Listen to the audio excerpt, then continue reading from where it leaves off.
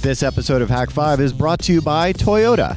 For Hack 5, I'm Darren Kitchen here at CES 2014, and I am taking a look at the Geonaute. We looked at this last year when it was just in its prototype phase, and we're actually looking at very close to the final product. This is a really exciting action camera here, but it's very different from most action cameras in that it actually takes a 360-degree field of view video. That's right, it actually has three 8-megapixel cameras attached here. It's got a, like I said, 360-degree horizontal field of view and about 150-degree vertical. And what's really cool is it actually stitches all that video together in the camera. So what you get out of it is actually a something like 2048 by 1024 pixel H.264 file, nice AAC audio and all of that stuff.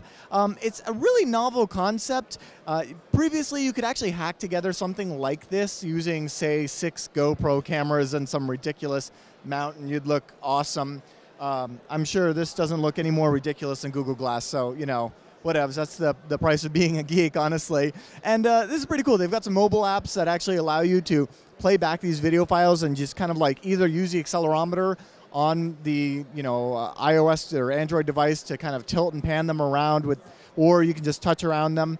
You can import it into they've got, like, of course, as everyone does, a cloud-based ecosystem where you can import your videos into there and all your other friends can see it, or if you just want to put it on YouTube, you can actually just export the file, bring it into any regular video editing system, and you can kind of see a little bit of bowing at the bottom where it stitches it together, but it doesn't seem too bad. It seems like a pretty cool tool if you were to, say, just want to record and not have to care about where you're pointing the camera. Right now, Sarah knows that she's pointing the camera at me. In the future, she could just put the camera on a stick and not have to worry about it, and then we'd be able to pan around, you'd be able to see Sarah and be like, wow, look at those awesome camera people at Hack 5. I don't know, it seems pretty cool. They're actually demoing it with Oculus Rift, so that's kind of cool.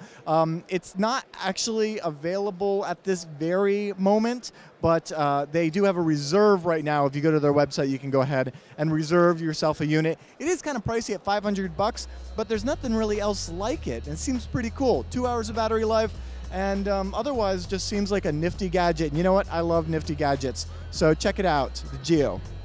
Thanks once again to Toyota for sponsoring our CES coverage.